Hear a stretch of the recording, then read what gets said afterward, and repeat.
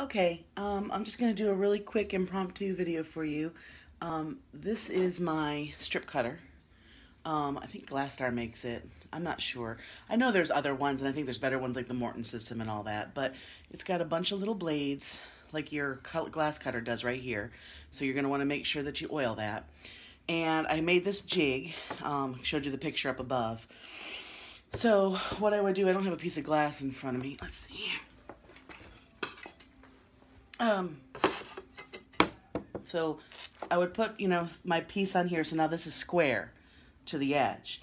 And then using this, you set your, whatever you're going to do, your 1/4 inch, your inch, whatever. And then, I don't have a lot of room right here, but this guide goes along this wood. So you can kind of see it here.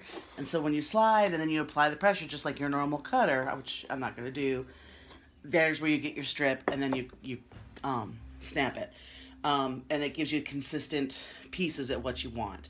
Then also this guide comes off, and then you can take the other piece, which is the circle cutter, which is not what you were looking for, but this goes on here, and the same thing, to whatever radius you want, you would set this to.